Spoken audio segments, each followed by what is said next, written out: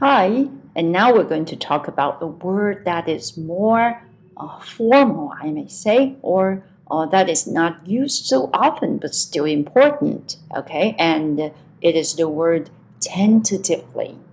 Okay, and when you say tentatively, it means that you are not certain about it. Okay, for example, we often talk about a tentative schedule. Okay, a tentative schedule,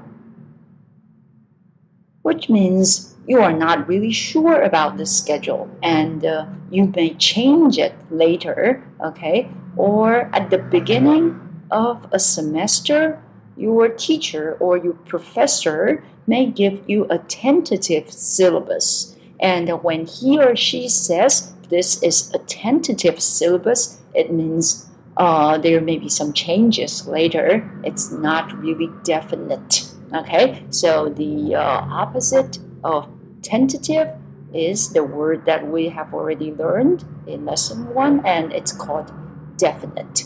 Okay, and tentatively, of course, means that you are not sure.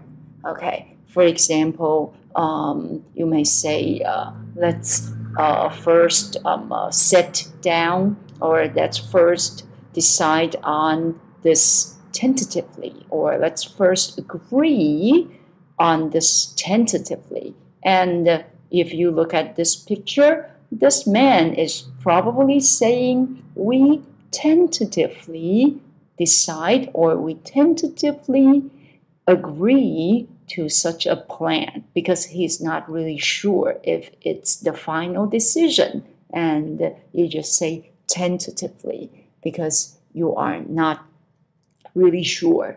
Okay, and there may be changes later. Okay, so I think this is also a good word to learn, because sometimes we really don't know what will happen next or what will happen in a week, and you just have to say, well, tentatively this is so. Okay, which means that you're still telling people that there might be changes. Okay, yeah, and but well, what is definite is that we're going to stop here. Okay, and let's so much about this word tentatively.